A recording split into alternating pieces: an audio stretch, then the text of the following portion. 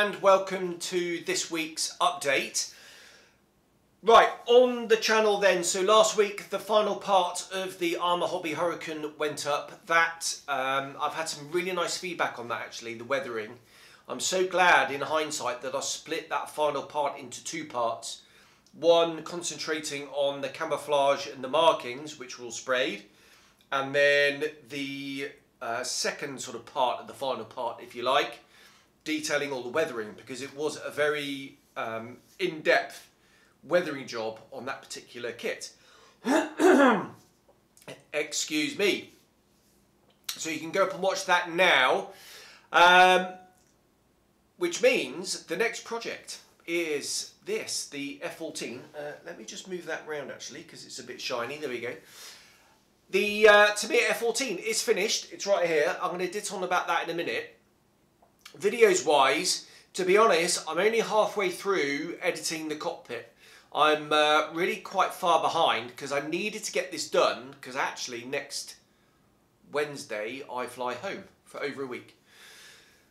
What I'll probably do is put up the introductory video, and then there'll just be a bit of a pause in content for a couple of weeks while I'm at home.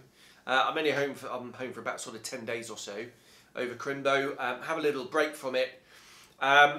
I might get a chance to do some editing while I'm at home, or at least on the 6-hour flight. But the flight home is an overnighter, and coming back it's during the day, so I might be able to do some then, but we'll just have to see how I get on. But actually I want a bit of a break and a bit of a breather and a bit of a reset. So expect part one at some point.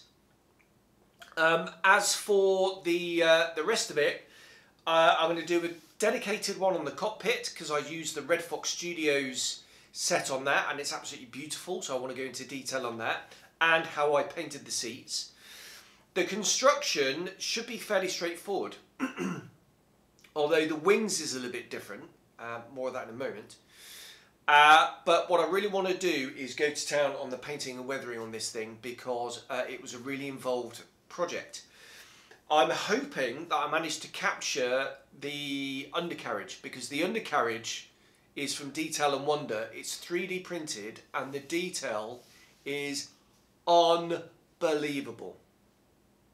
I don't often sort of wax that lyrical about a product, but honestly, every single pipe, nut, fixture, fitting is there, and it is so incredibly fine. It's mind-blowing. It really is. I'm just hoping it's going to come out, because with the black background and the white painted, the camera was struggling a little bit with the contrast. So I'm hoping the detail on the white is not going to get washed out. What I'm going to do is experiment with some different background colours. I quite like black, but my camera does struggle with it. I'm trying to find a nice grey. I've got a warm grey and a cold grey, but they're only small. I can only get those small sheets. I'm going to need to nip to Jareer and try and find something that's going to work. What I want is a kind of a neutral mid grey colour, but then that tends to be the plastic colour, and you lose stuff like that as well. So I don't know. I'll have a little experiment with the next couple of models. Right, the F-14. Here it is. I've got to be very careful picking it up, because there's so many dangly bits on this. Here we go. There it is. It's a big old model with the wings out like this. Obviously this has got the flaps and slats dropped, and I have to say I do think this is one of my best models that I've done. That's kind of two in a row, with the Hurricane and now this. Certainly the best jet I've ever built. I'm just really pleased with the weathering. Now I'll stick up some pictures now. I'm going to put it down before I break something. So the canopy comes off. That just sits on there, and I modified the strut with some Albron alloys tubing.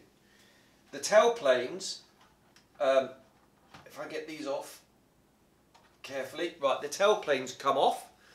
They are held on with poly caps. And then the wings are not glued in, and they come off. If I can just take them out, like that. And here are the wings. So I built this aeroplane for a friend of mine. He wanted this particular version with the flaps and slats dropped. And actually, it's I'm really glad I've done that, because I think it looks amazing with the red against the grey. Looks absolutely brilliant. But it's actually really quite complicated, because if you were going to build this like this and then paint it, it's going to be really difficult masking because of the red of the recesses. So you have to kind of paint it as you go along, or paint it in its sub-assemblies and then bring it all together like a little mini kit on its own. The flaps is easy, if I'm honest.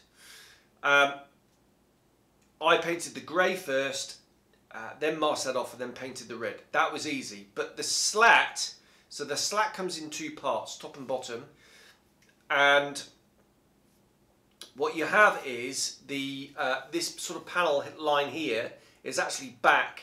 So you've got the main part of the wing, and then there's like a narrow strip which is on a funny, follows the panel line, which is a bit wiggly, and it's I worried that actually you're going to get gaps and things like that after painting, but it's Tamiya, so no worries with that. Painting it as I went along, though, it just takes a little bit of thought. If you think about it logically, build up the sub-assemblies, see how it goes together, then you can paint the red, the grey, and the Corrugard, the kind of metal paste epoxy stuff on the leading edge. You can have a real think about it. And then obviously what's more complicated is this is heavily weathered. So with the different greys going down and then all the oils and everything, it was a pain. And I even painted the stars and bars. What I should have done as well is painted the 107, the numeral, but do you know what? The decals were amazing. I'll talk about the decals later. So that's the wings. The cockpit, using the Red Fox Studio stuff, is amazing. I've used the Eduard brass-in seats. They are amazing. The cockpit fits in the nose sub-assembly, which slides on. Some people say that actually the fit is so good that you can paint it all separately and then stick it in. Actually, when my dry fit, I didn't quite get that, and I had to fill a little, just use a smear of Mr. Surfacer just on the right hand side, just to fair that in. So I couldn't do that. The rest of the airframe, though, just falls together. Again, though, you have to think about painting as you go along. The design of it, it's a bit easier to pick up now. Having said that, I've got to be careful. The design of it, where the intakes are, you paint up the intakes. They give you masks. You have to cut them out yourself, but masks for inside the intake, which is a really nice touch. So thank you, Tamiya. But I highly recommend you actually paint the fuselage behind the intakes and paint the intakes, and also paint around the undercarriage bays. And then, because you're going to paint the undercarriage bays white, and it would just save a lot of masking later on. So again, really get your thinking cap on if you're going to build this kit, and have a think how you're going to paint as you go along, just to save yourself a complicated masking job. Talking of masking jobs, with my newfound Portrait 3 silhouette cutter thing, I did a lot of the main markings were sprayed. So the stars and bars, as I mentioned before, on the wing, but all these tail markings, the stripes, the NF, the navy, were all masked and sprayed. Actually, I think I could have got away with the VF154 on the back, certainly the buzz numbers. I could have got away with maybe even the 07 on the tail, but maybe not. That is quite fine. But the decals are superb. Right, I'll bang the pitot somehow. Right, that's that. Now, you will note in the photos that the nose wheel is not straight. It's actually the wrong way around. But if you're very careful, you can turn it. I'm not going to, just in case I snap something off now, because it is kind of set up. But the way that the 3D print has been done means you can actually caster the nose wheel. Nose wheel, yeah, bit of a nightmare. So this is the left-hand wheel from the Detail and Wonder 3D printed set. This is the right-hand wheel from the 3D printed set, with the outer hub missing. I noticed that today. It's just disappeared, and I've no idea where it is. So what I've done is I'd actually bought the Def Model wheel set, and today I had to paint up and weather the nose wheels from that set. They're ever so slightly smaller than the Detail and Wonder set, but the detail is it's not quite as good, but you couldn't tell the difference. It's only because I had both next to each other and I was comparing them.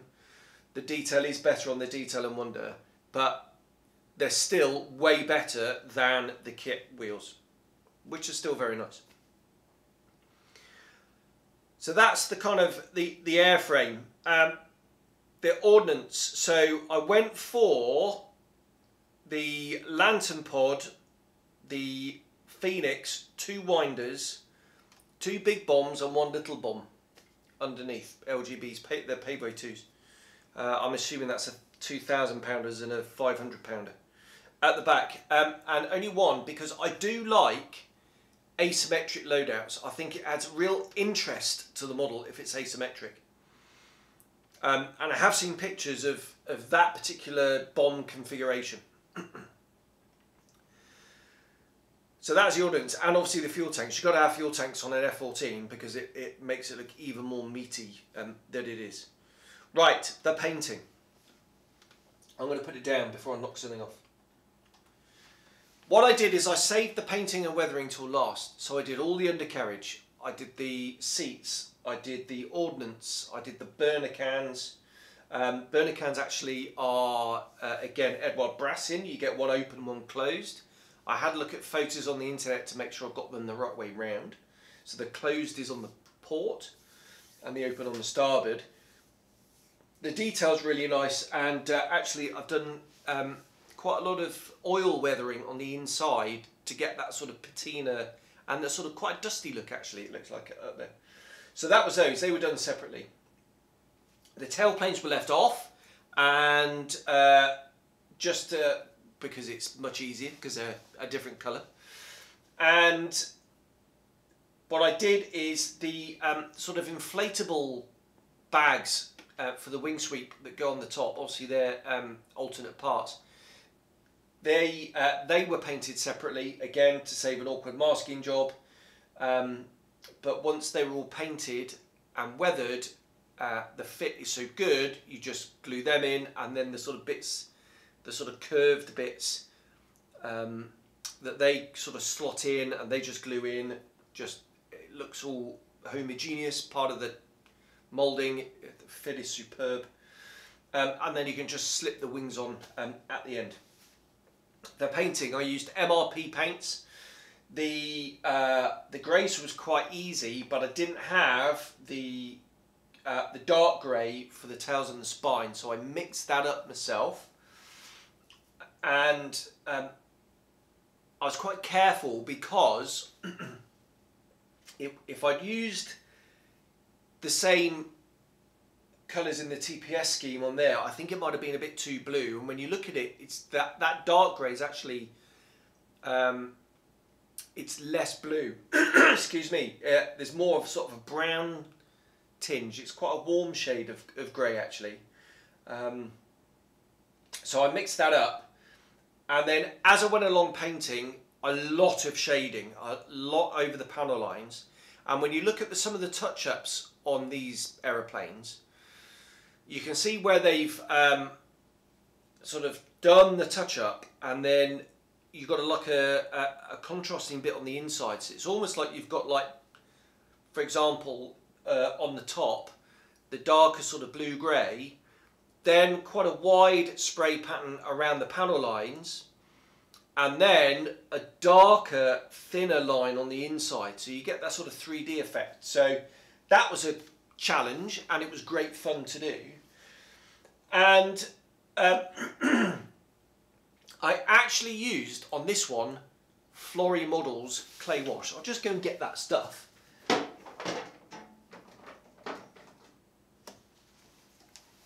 So here it is. I haven't used this for a long time. This stuff works brilliantly on very weathered grey jets. You've got to be careful on the subject, because it can be a bit too contrasty, and it doesn't sort of blend like oils blend. It's clay based, it's acrylic, water, with, I'm assuming, some very tiny amount of detergent to reduce the surface tension. You give it a really good mix, and then you just brush paint the entire model in it. When it's perfectly dry, you go in and you rub it off, and I just use a bit of kitchen towel with a little bit of moisture, just to reactivate it, and it just comes off. But if you're careful and you manipulate it, if you do it over a gloss finish, it'll just wipe off, and you just leave it in the panel lines. I did it over a satin finish using VMS, which is like a matte finish but with a really nice sheen, and that really grips this wash stuff. So the advantage of that is it kind of stains the paint a little bit, and then you can play with it as you're taking it off. And if you don't like it, you can just take the whole thing off. And if you take a little bit too much off when you're cleaning up, you can just put some more back down. It's really versatile stuff. And like I say, it works great on these heavily weathered grey aeroplanes. The one the tone I used is this one. It's dark dirt. It's a very dark grey, but very warm. It's sort of a browny grey. It's really nice, but you've got to be careful with the contrast. It is actually quite dark. They do black. I've got a grime here, which is a lighter colour. I was going to use that on the underside, but actually it's so grubby, this aeroplane, that the dark dirt worked quite nicely, even though it's a lighter tone. So I'm really pleased with how that's come out. The disadvantage of this stuff is, if you've got a tight corner, such as on the wing fences, you can't really get in to remove it. But what I did is I just went in with a very damp brush with water, and then you can blend it away and sort of play with it like that. And it worked really quite nicely. So I'm really, really, really pleased with how that turned out. What else to say? And then, yeah, so essentially when that was finished, it was deckled, sorry, before I varnished it and did all the weathering. I should have mentioned the decals. The decals are from Fighter Town decals, and you get about, I don't know, a gazillion different schemes on the sheet. The sheet is huge, and they were superb. They went down so well. I just used Ammo's setting solution, but Tamiya's Mark Fit Strong, and it worked really well. I did use some kit decals, primarily the slime lights, so the night formation lights, and yeah, they work really, really well actually. And I used the kit decals on the ordnance, and they were brilliant.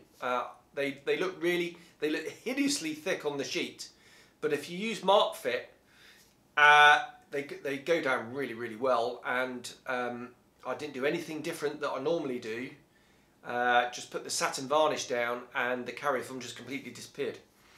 And I know that Tamiya decals, they look really thick on the sheet, but they're no thicker than normal decals. Proven, friend of the channel, Drew, did that. He got his very precise micrometer thing, and yeah, they work really, really well. Right, so when the weathering was done, and I did do oil weathering over the top, went back post shading again, then it was time to bring it all together, all the sub-assemblies. The 3D printed landing gear I was very worried about, but it just clicks into place. It's just, the fit is beautiful, the detail's beautiful. So that went on. When that was on, then I put the actual rear fuselage strakes, the ventral strakes on. Had I put them on earlier, I would have rubbed away the paint on the ends because it would have rested on it. And then it was just put it together, which was a joy. And then it was finished. A lot of fussing with steps, ladders, pitos, aerials, hooks. It's a modern jet. So there's a lot of sticky out bits. But I'm really, really, really happy with how it's turned out. Yeah, just a beautiful, beautiful model. And I'm so glad I built one. Such a shame it's not going to be in my collection, eh? But I'm hoping my friend, when he sees it in the flesh, is going to be very pleased with it. So, with that out the way, crikey, that's 22 minutes already, but I wanted to have a really good debrief on that model because I'm so pleased with how it's turned out. So, what is going to be next? I don't know. I have a short list. I have the MiG-17 from Ammo in 48 scale, which I need to get done, and I'm going to use the new Ammo Atom acrylic paints on that. So I've got that to do. That's going to be straight from the box, so that might be quite a quick project. And I'm really looking forward to that.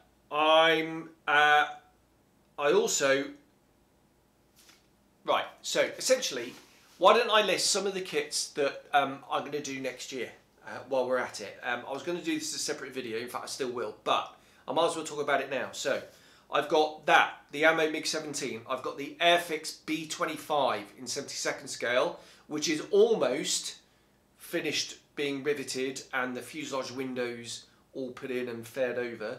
So I've got that one, and I've got all the photo etch and bits and pieces for that. I've got some Armour Hobby subjects. I've got another Hurricane that I want to do, convert that into a Sea Hurricane.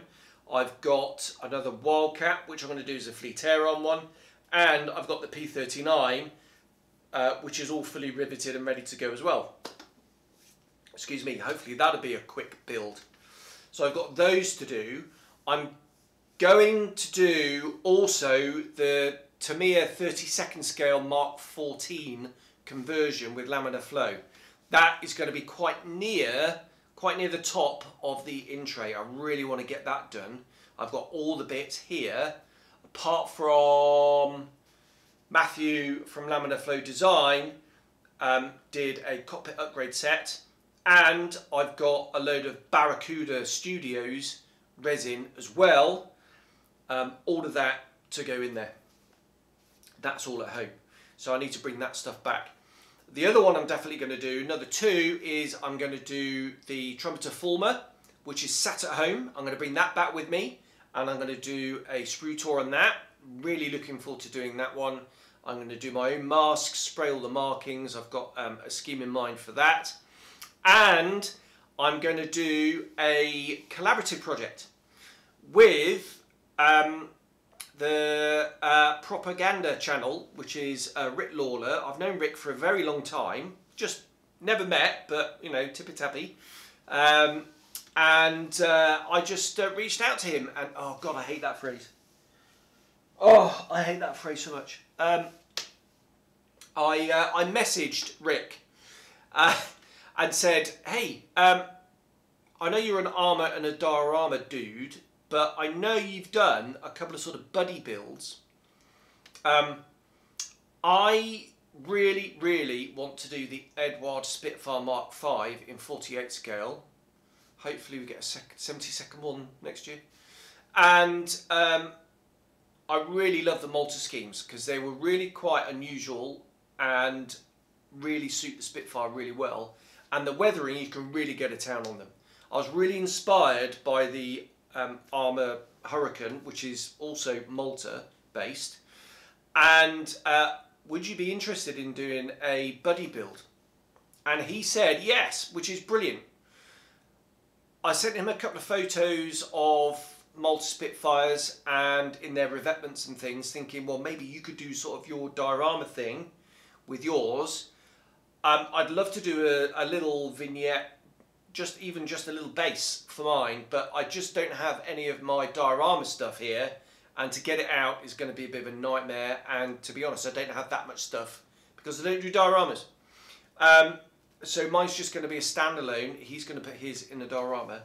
Don't know when that's going to be. He's got to fit into both our respective schedules, but I'm sure we'll have a chat with each other and we can sort that out. So that's that one.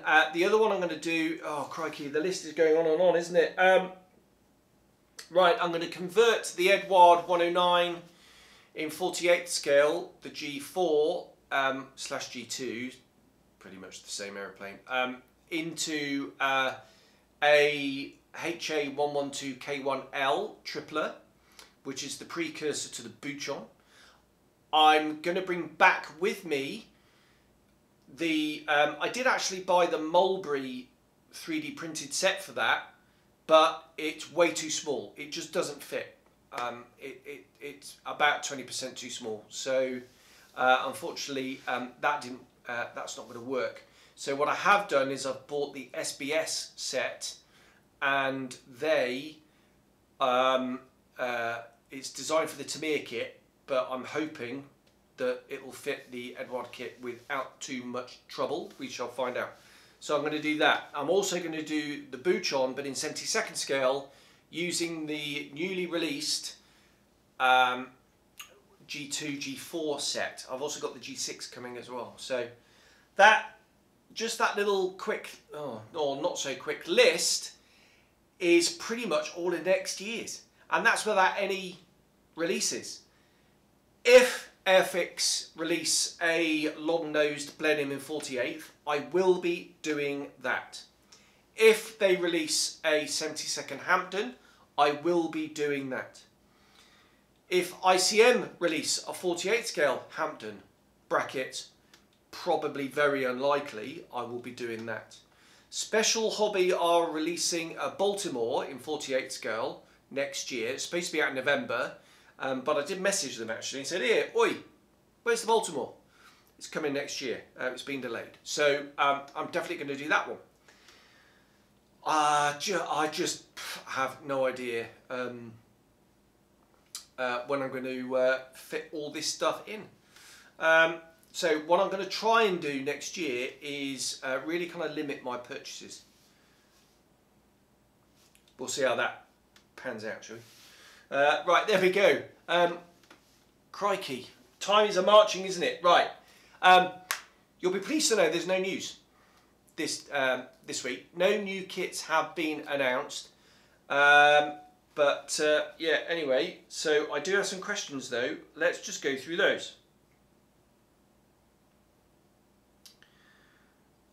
Sorry, bear with while I sort my telephone out. What is going on here?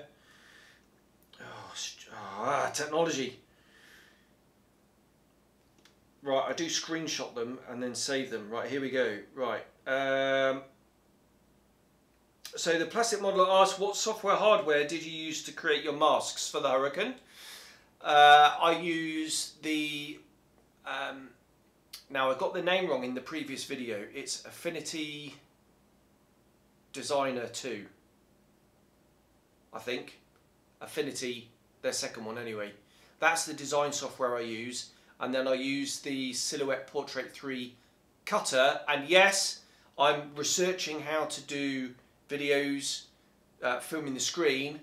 Right, sorry about that. The card was full, so I've had to change cards. Right, so Plastic Modeler, I hope that answers your question. Okay, so yeah, what was it? The Affinity Designer 2 and the Silhouette Portrait 3 was the kit I used, and yes, I've pretty much worked out now, I think, how to record the screen, so I will, when I suss it properly, do a video on how I make my masks. Maybe I'll do it on the Fulmer. Right. I think I answered that one last week. I did. And that one. Right. So, Kitbuster asks, "Hi Jamie, sorry to bother you with a question." No bother at all. Thank you for submitting your questions. If anyone else has got any questions, fire them in. I enjoy answering them. How are you thinning VMS satin varnish? I'm using SLT and a 0.2 needle. Seems a bit thick to use neat through a point, though through 0.4 needle is directed on the bottle. They do recommend a 0.4 needle. To be fair, I'm getting decent results with the SLT at about 70% thinner. Thoughts, tips appreciated. So I did reply fairly quickly. So VMS satin varnish, I get a few questions on this stuff. It is designed to be put on neat. Yes, it is thick in the bottle, but crank at the air pressure. 0.4 needle is best, and you want a nice wet coat. Don't flood the surface, but a nice wet coat, and it will level down and dry to a beautifully smooth either matte or satin, if you're using matte or satin. I have got the gloss, but my gloss of choice is the Guns GX100, and I don't think you're going to get a better gloss than that, frankly, but I have tried it. I primarily use the gloss to make the satin a little bit shinier. So that is the VMS stuff. It is beautiful. Mr. Kitbuster chap then followed that advice, and I just said crank at the air pressure to blast it through your 0.2 needle, which is exactly what I do, and yeah, it works a treat. And he was very pleased with how it worked out. Right, Michael Hedenby asks about the Hurricane, I think. Fantastic work, Jamie, a piece of art. I have a question. After you've laid the satin varnish, do you continue to weather the Hurricane with oils and filters? Do you spray on a second coat of satin varnish on top of that? I don't normally put another satin coat to seal in the oils and filters. I tend to, when I finish doing the oils, is leave it overnight, and by the next day it's dry enough to handle without leaving fingerprints and sponging and all that kind of stuff. Occasionally I will put a varnish over the top of stuff, just if the sheen isn't what I'm after. So if it's maybe a little bit too shiny and I want to knock it back, then I'll do that. What I have done, and what I did on the Hurricane, is in certain places, for example over the exhaust stain, is I went over that with matte varnish. So you got the contrast between the smooth aluminium and the fabric, and yes, fabric can be shiny. So that is in satin, and then I wanted a contrast with the matte, sooty type effect of the exhaust. So yes and no is the answer. But I don't do an overall another varnish coat to seal everything in. I think that's what you're after. That's it for questions. Right, as I said, no news of any new kits, but we're getting towards that time where new 2024 ranges are going to be announced. As soon as I hear anything, I will let you know, and I will give you my thoughts on those releases. Very excited to hear what Airfix has got coming out. As I said, I'm really hoping for a 48 scale long nose Blenheim. And I'm really hopeful for a 72nd scale Hampton from Airfix. We shall see. Eduard, yeah, they put a little teaser saying 172nd scale fans are going to be very pleased, and they've got some 48 stuff coming out. Maybe stuff that they haven't already announced, who knows. But be interested to see what they come out with the 72nd. Be really interesting to hear if ICM make any announcements. I would love a 48 scale Hampton from them. That would be fantastic. I think between Airfix and ICM, they're going to do all the Second World War RAF twins, which would be great. Yeah, and I think Armour. What are Armour going to do next? Obviously the Hurricane. Definitely going to see the Sea Hurricane, I think, next year in 2C and 2B form. Although I can't wait, so I'm going to. I've already chopped up my FX tail, and that's ready to go. Yeah, expect to see that. Are they going to do? They said they got big plans for 48th. Who knows what that's going to be? Maybe they're going to upscale one of their 72nd scale kits. Key 84, P39, I think, are front runners, or maybe they'll do something completely different. I would love a Razorback Spitfire Mark 14. Wouldn't that be lovely? I'd love to see a Typhoon, Sea Fury. Brilliant. Eduard, I was chatting to Drew today, and we were discussing things. 72nd scale, I'd love Spitfire 5. He mentioned Tempest, wouldn't that be lovely? Sea Fury in either scale, just fantastic, maybe. Who knows? Who knows? Lots of speculation. What I can guarantee, though, is videos from me on those. And that sort of horrible internet, YouTube influencer reaction to it. What a load of crap. Yeah, anyway, danger of waffling on. This has gone on far enough. I will be doing a few videos, I'm sure, while I'm at home over Christmas. But we shall see. I just want to give it a bit of a break, as I said earlier on. Maybe I'll do something, maybe I'll wait. Who knows? Right, there we are. I think I've blarred on for far too long now. I'm going to go and chill out. And back to work tomorrow for a couple of days. And then very exciting flying home. So, cheers, bye-bye.